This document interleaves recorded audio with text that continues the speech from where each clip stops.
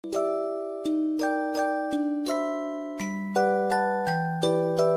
everyone, welcome back to my channel. Happy to see you here today on this fine day. We are going to be talking about mixing kibble and raw together, a very common question that I have been asked for so long and I have yet to actually answer in full. And I do have my own personal opinions on the subject, which I will talk about later on in this video, but in general I'm going to try to keep it as unbiased and fact-based as possible. Can you safely feed a diet of both kibble and raw simultaneously?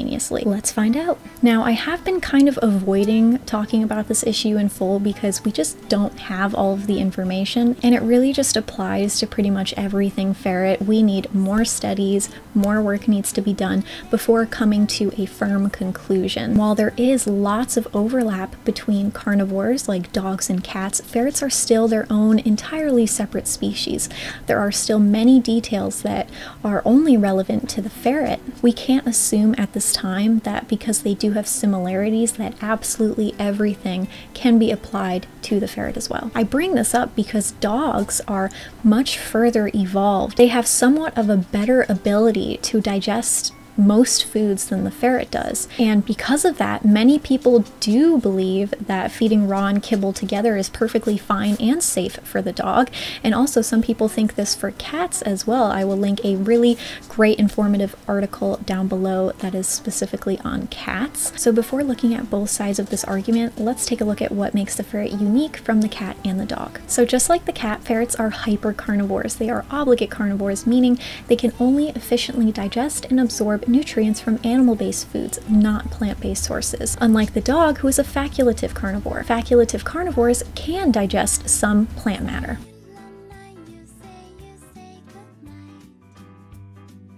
So to begin the digestion process, ferrets will crunch and break down the bone and meat, tissues, ligaments in their mouth with their molars. They do not produce any enzymes that help aid in starch and sugar digestion, making these foods a lot harder for them to digest and utilize. And once the food is in the stomach, it is processed by gastric fluids and it eventually passes to the small intestine, where the macronutrients, protein, fat, and carbs are absorbed. When it hits the colon, the water from this digested food is absorbed and the leftovers are fermented. A ton more goes into the digestion process, and I really do suggest that you read more into it. This is just an oversimplified explanation. In general, with that information, the ferret's digestive tract is very similar to the dog and the cat. However, dogs do have an enzyme called amylase that is produced in the pancreas to help aid in starch digestion. There are not many studies done on ferret digestion, especially comparing it to other species.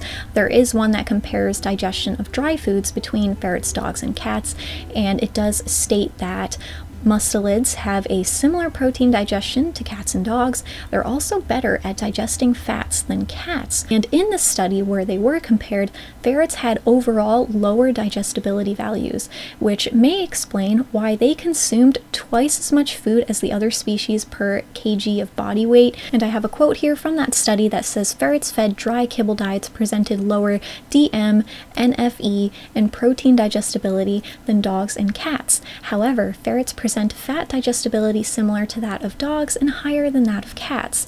Therefore, to formulate practical diets for ferrets, it's important to consider the quality and amount of protein and the use of fat as an energy source. There are other studies that show that ferrets have a tougher time digesting crude protein compared to cats, most likely due to their tiny GI tract structure and the short intestinal transit time. Overall, it appears that ferrets have a harder time digesting proteins and fats than the dog and the cat. We do know that ferrets are a little bit better at digesting fat, but overall in processed pet food, they just have a tougher time digesting these things. So the first dominating argument against feeding kibble and raw simultaneously is the different rates of digestion.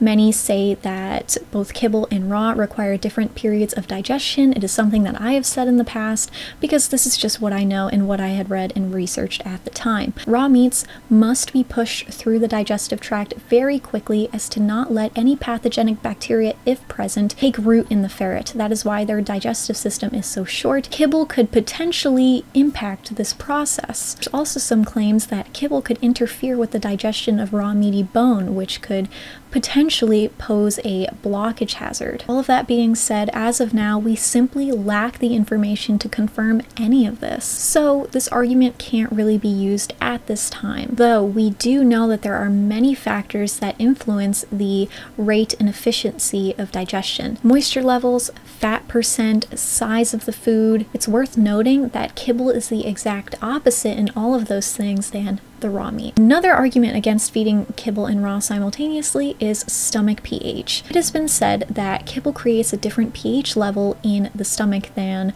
raw diets do. But while researching, I only really found information for dogs and cats, and many sources actually state that kibble-fed animals also have an acidic pH. So again, at this time, we can't really confirm this either. Now we move on to what is, in my opinion, the strongest argument against feeding them together, and that is leaky gut. Most kibbles contain starches and carbs, which have a massive domino effect on your ferret's body. The gut microbiome is nothing to underestimate. This bacteria is responsible in protecting your ferrets against disease. They help absorb nutrients. They help maintain strong intestinal walls. If this bacteria is compromised in any way, your ferrets can seriously suffer. It will begin to attack your ferrets in the forms of allergies and disease. Kibbles that do contain carbs and starches will affect and offset this crucial harmony of bacteria in the microbiome. These ingredients make for very, very yummy food for pathogenic bacteria as well, contributing to overpopulation and very, very sick ferrets. Preservatives, GMOs, lectins, food dyes, which are all found in many kibble,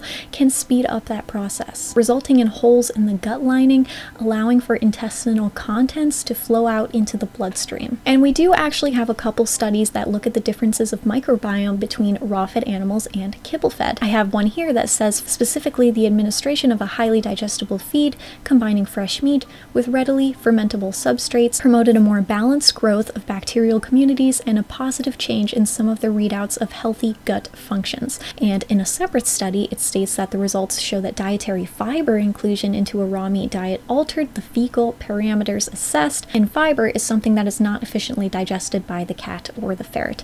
So how could this affect your ferret? Ferrets are built with a short digestive tract and intestinal transit time to protect the body from pathogenic bacteria, if any are present. And that goes for both raw diets and kibble, because kibble can still be contaminated by Salmonella and E. coli. We know that the ingredients in kibble greatly affects this microbiome. Feeding a mixed diet may open up more opportunities for the bad bacteria to negatively affect your ferret. So now we move on to my personal thoughts on the subject. I can say, in the least, anecdotally, that the ferret's body does react differently to eating raw food while on a kibble diet. Many of the ferrets that I have worked with have experienced severe vomiting episodes while being introduced to raw meat. That being said, the body could potentially learn to adjust, but I wouldn't be able to say for sure if it would be able to tolerate a mixed diet long term. I do know of a handful of ferret parents that do feed mixed diets, and I don't believe any of them have done it long term, so can't really say for sure, but some have reported to me that their ferrets have been experiencing GI upset and loose stools.